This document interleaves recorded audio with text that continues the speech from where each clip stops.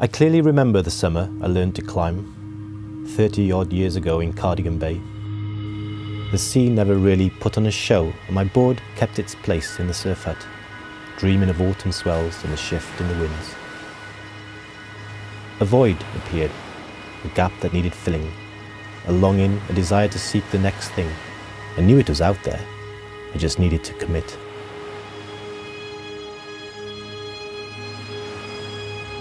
I took the old tow rope from my mate's farm. Gorse bushes seemed the most logical attachment point, although doubt set in as I descended. I dangled quite some distance above the howling seals and jagged rocks below. It didn't seem a ludicrous idea. Things were going quite well, sort of to plan.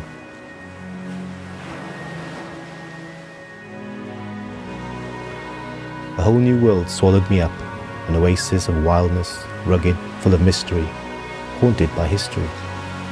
A creation beyond my wildest dreams. I knew I'd find it, or perhaps it found me.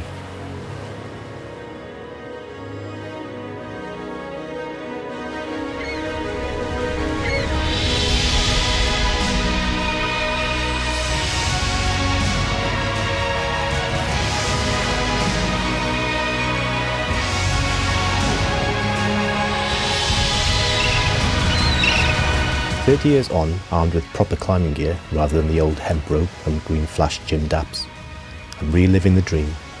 As I move between holes, my mind moves between memories. Back then, I was too young to have such memories. They hadn't yet played themselves out. But this land, it shaped me. It softened my edges. It found me. And maybe it saved me.